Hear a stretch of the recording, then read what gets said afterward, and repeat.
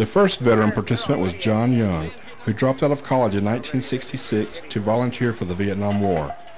In 1967, Young served as a squad leader in the local riverine force in the Mekong Delta and was awarded 3 Bronze Stars for valor. But the horrors he witnessed there never left his mind.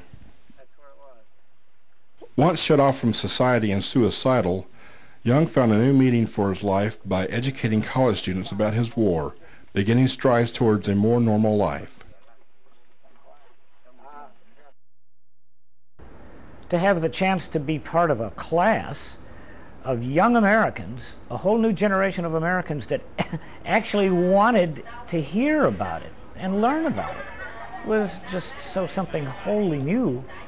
It was wondrous. And then the idea of going back to the very place where I experienced these things and have those interested students there so that they would have a physical, the physical sensations of what the conditions were like.